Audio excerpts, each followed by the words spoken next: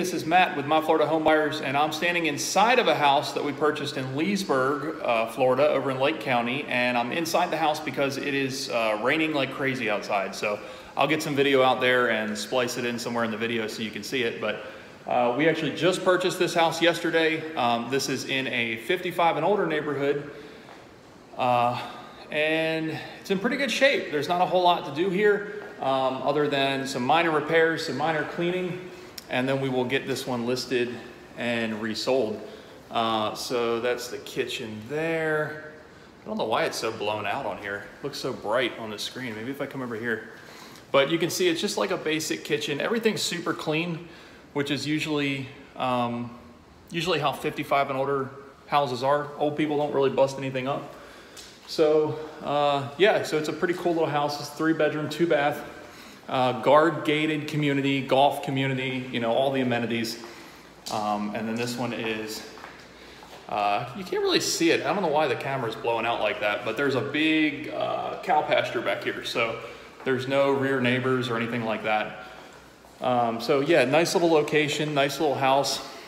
We got some bedrooms and bathrooms over here. Just typical boring bedrooms. Here's the bathroom. See, just a regular bathroom. Tub and shower, everything's super clean. They actually had this house listed on the market with a real estate agent for, I don't know, 4 or 5 months, 6 months, and it didn't sell. The lady who owned it, she had some medical problems. Her son got involved, you know, and her other family members to kind of take care of her. And they just didn't feel like listing it with the agent anymore. The agent, you know, they weren't able to sell it. It does need a few little things here and there. Typically, buyers in a 55 and older community are a little more pickier than other buyers. There's a garden tub. They're a little bit more picky, so when you have a house that needs, you know, a few things here and there, it can be a much bigger deal if you're trying to sell the house in a 55 and older neighborhood. But we do buy them. This is a perfect case study, I guess you would say, of a 55 and older that we bought. This is the laundry room. There's no light bulbs out. But yeah, so they didn't want to fool with the realtor. So what we're gonna do, we paid them cash. We closed quickly, and they don't have to deal with it anymore. So inside of the garage. It's just a typical Florida house, you know, in a 55 and older community. But we bought it so quickly. Funny story. The HOA, they have to approve buyers, so they want to make sure that you're 55 and older and you're a person and all this stuff.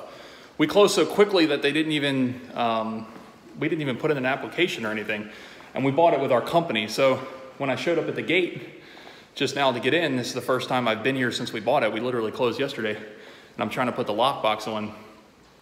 The guy at the gate didn't want to let me in, and so he sent me up to the clubhouse. I had to talk to this other lady. She was a little grumpy that we hadn't filled out the right paperwork, but you know, we'll get it done for them. You know, jump through their hoops or whatever.